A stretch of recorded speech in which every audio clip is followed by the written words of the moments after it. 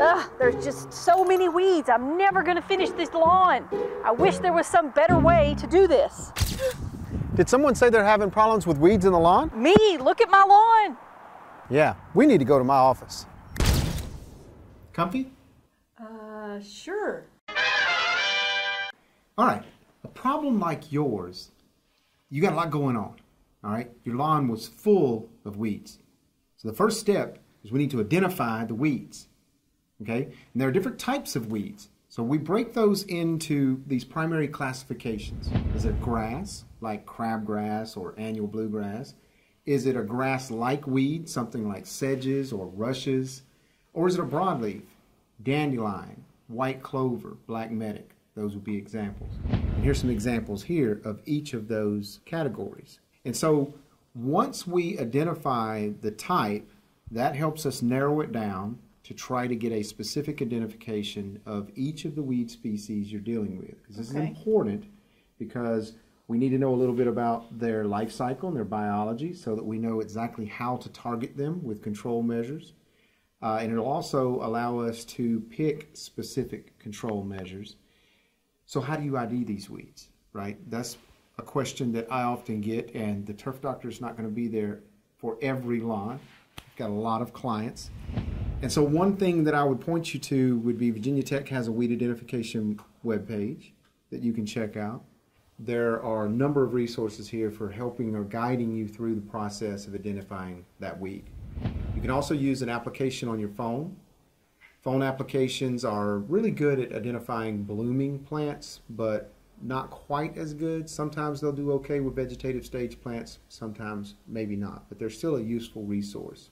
Now, the most important thing that I want you to walk away with today is that your primary means of controlling weeds is actually through growing your lawn grass. The lawn grass actually outcompetes the weeds and prevents them from becoming problematic in the first place.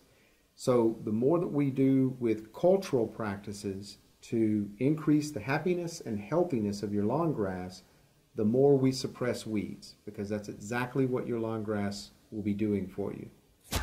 Some examples of cultural practices that we would use to do this would be mowing height.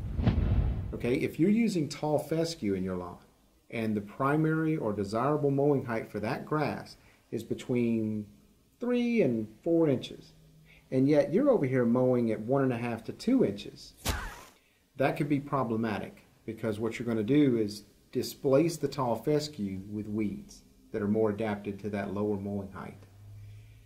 Fertilizer, when to apply it and how much to apply is extremely important.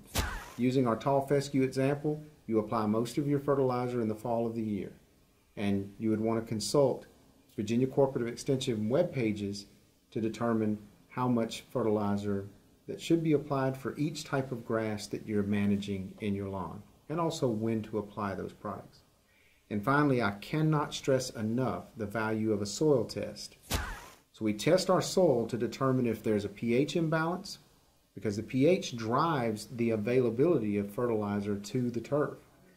Or also if there's an imbalance in other types of minerals that may need to be added to address that. So soil test is extremely important. But how do I control my weeds right now? Right, because you have a lot of weeds. I mean, your lawn is pretty crappy. But it's okay. We can do that. There are a number of methods that you can use to control those weeds. And we break those down into categories as well. The first, I'm just going to knock out in the interim. It's not necessarily going to help you right now, but we need to cover it for the purposes of our discussion today. And that's preventative weed control. When we talk about prevention, we talk about keeping that plant from making its way into your landscape. Ways that we would do that would be, for example, if you're going to use new mulch in your landscape beds, or if you're going to use compost on your lawn to improve the soil, you want to inspect that material beforehand to make sure there aren't any new weed species that you might be bringing into your landscape. That's preventative weed control. Things like planting a windbreak would be a preventative measure to keep seed from your neighbor's property growing into your property. Okay, but that's not going to help you right now, right? So let's talk about the things that you can do. There's mechanical control. No one likes to hear that one. We're talking hand pulling the weeds.